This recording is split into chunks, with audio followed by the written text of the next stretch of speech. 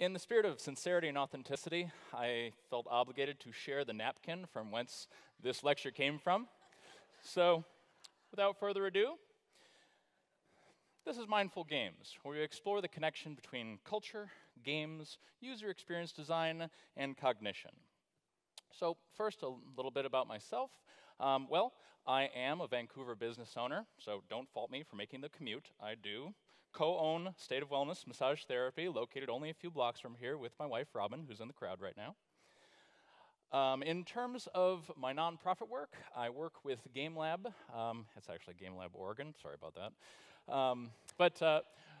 We function to provide emergent game designers with opportunities to play test and prototype their newest ideas with actual users. And then, during my day job, well, yes, you'll often find me designing interfaces, maybe for sales purposes, maybe for HR, maybe for finance, but I like to push the scope of my responsibilities. I like doing live events. I like doing leadership development because it affords me opportunities to push the bounds, to address educational agendas, maybe behavioral modification. And then what do I do to unwind? Well, I build more games. So you might find my games at Oregon Museum of Science and Industry, maybe being demoed at a games convention, or maybe you'll come to a dinner party at my house and we'll play some weird thing where we're all trying to kill each other. So how to unpack this topic? I think we should start at the beginning. So the question being, how long has humanity been playing games? Well, the earliest archaeological evidence, thanks to Barbara Voorhees, points to around 5000 BC. However, you could make the point that it's most likely way before that, probably with the advent of cooking that gave us the available proteins to make us smarter. That's most likely when we started to play. And it didn't take us very long for civilization to pick up on games as a very interesting and effective social mechanism, to provide a social glue of sorts.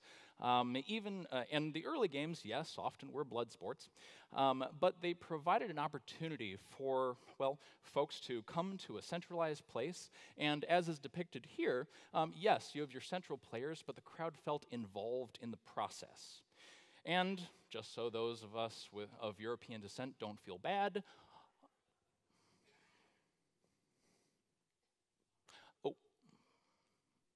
a lot of cultures picked up upon this strategy.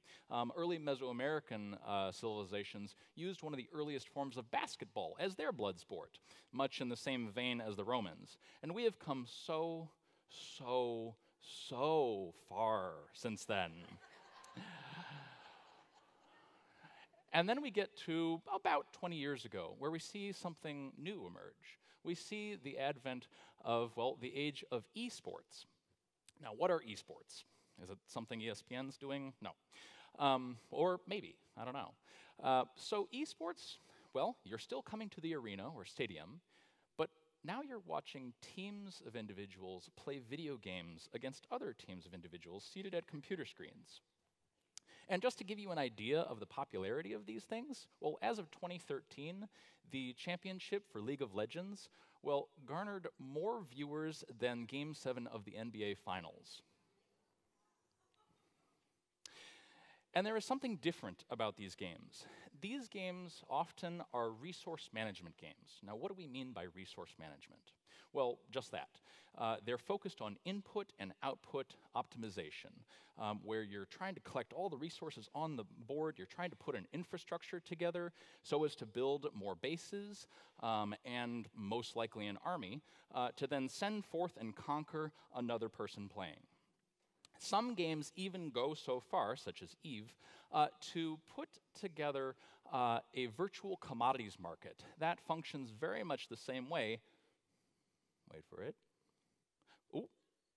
as actual commodities market. So we're starting to see templatable skills, where you might not be so effective if you, well, take your football skills and go to the cubicle environment, well, at least the full contact skills.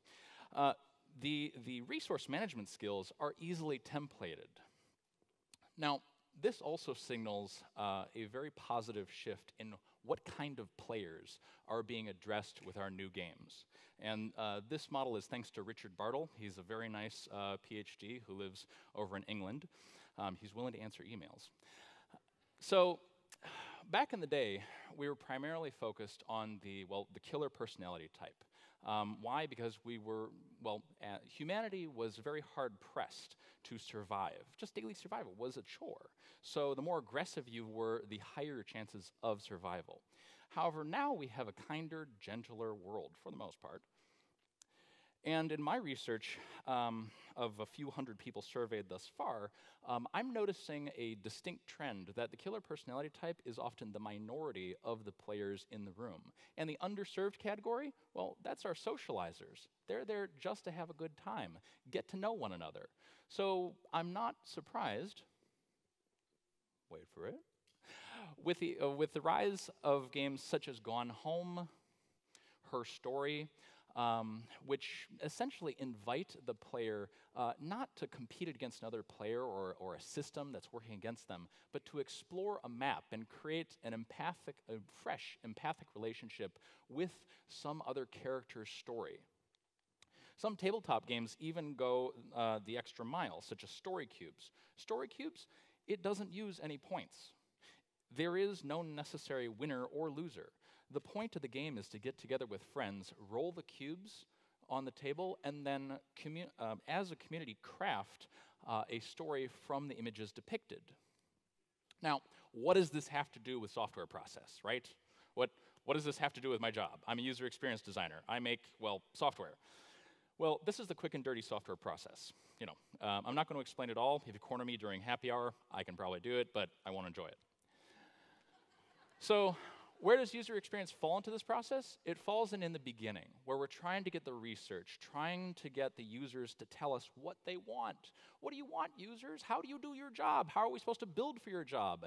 And then continue the conversation to be something real that can be built and gauge the ease or difficulty with which our developers will approach the task. So what do I do to get this data out of people? Well, I bring out, and user stories always begin with the phrase, as a user, I, and then an action. So what do I do to get this information out of people? Well, I bring out my user board, and then I put my user on the board, and then I apply the truth serum, and then actually, no. You cannot use aggressive means to get quality or trustworthy data. That goes for mandated surveys as well as more aggressive measures. What I do in actuality is I look for the junction where storytelling, which is an effective communication mechanism, meets games. Games because they provide a safe space where people feel like they can tell me stories. So I found the nexus in role-playing, something I remember very fondly from when I was growing up and continuing into, now. I ask users to simply role-play themselves. Tell me what their adventure is like. And to facilitate this conversation, I might bring, say, chess pieces. Tell me about hierarchy. Who else is on your board? How do they move? How fluidly do they move compared to you? Or maybe draw me a map. Draw me a map. Tell me about your work environment. Tell me about your cognitive environment. Or maybe I'll bring a bunch of weird stuff, like pipe cleaners. This user decided to immediately latch onto the pipe cleaners to make the hoops that told the story of all the hoops that she had to jump through just to do her job. Or I might bring fully functioning mini-games. This is a version of planning poker, which again, if you corner me during happy hour, I'll explain, and I have a set on me so I can actually show you how to play. This is part of Agile methodology, and it essentially allows for difficult conversations to happen very quickly and no one gets away with lying. Now, in these processes of games and storytelling, something very special happens, something that we can thank Uri Hassan for illuminating, and that's neural coupling. Now, it's a deep concept, but the long and short of it is, essentially, the story listener has their brainwaves align to the storyteller, and in so doing, there is an amazing potential for communication and retention of data from one person to another. So it's not surprising that as long as we've been evolving with games, we've probably been evolving with storytelling longer, and that's why that thing works. So it makes perfect sense that we would backtrack to that to, well, help us go into the future, help us tell the stories that are needed to craft our future, and essentially convey one authentic experience onto another person so that the authenticity of experiences is shared and we make those sincere connections that are so important to going forward. Thank you.